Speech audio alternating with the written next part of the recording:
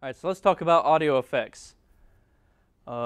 Make sure your effects panel is turned on still. So I believe the shortcut is Command 5.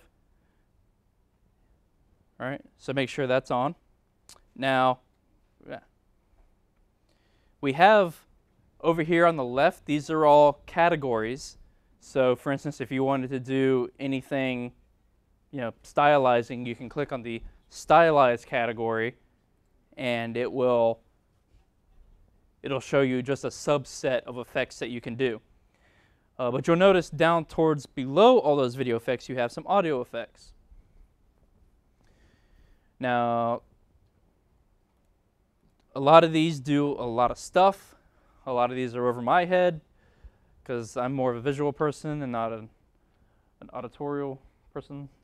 Is that a word? Auditorial? But there is one in here that I think you guys should take a look at. And that is,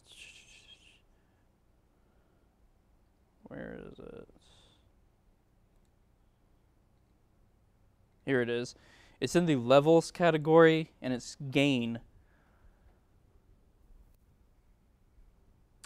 So say you have an interview and it was accidentally recorded too softly, too low, right? And you've went to the inspector and you boosted up the audio. Remember how you could change the volume there? And the highest you could go is 12 decibels, right? If you throw a gain audio filter on it, you can go higher than 12 decibels. Now, remember, this is all done through software though, right? So you're not only increasing the person's voice in the clip, but you're also increasing every other sound that might be in that clip. Air conditioner hum,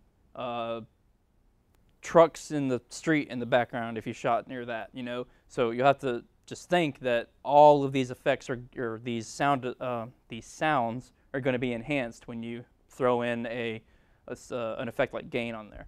But just to show you how it works, for instance, I have this clip.